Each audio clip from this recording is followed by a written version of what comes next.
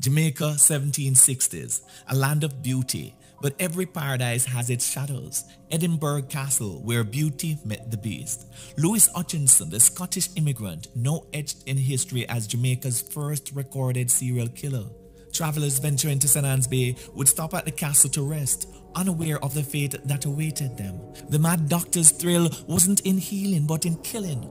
All who passed were fair game. 43 travelers, maybe more. Each one vanished, leaving only echoes. How many did he truly kill? The count is lost in whispers and shadows. The abyss below hid his secrets. Today, it's called Hutchinson Hole. Rumors say he drank their blood, and gruesome tales speak of dismembered bodies. In a sinister twist, he'd charm, entertain, then strike. His reign of terror ended in 1773, sentenced and executed in Spanish Town, but the echoes of his terror remain.